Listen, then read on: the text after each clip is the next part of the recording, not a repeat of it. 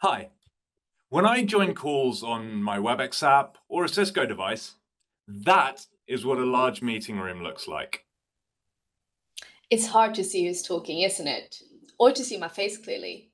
We could enable speaker mode, which is great when you want to keep the focus on one speaker at a time. Yeah, that's great, but I would like to have a little bit more context and maybe see a little bit more of the room. Mm. And this is why it's beneficial to send two camera views from the room, one showing the room and one showing who talks. When we're sending multiple streams from the same room, it's easy to follow the in-room discussions. Yes, so you can simply look at the overview to see other people's reactions and see me up close when I speak. This is coming to WebEx in 2024. So what do you think, Jamie? Does this help at all?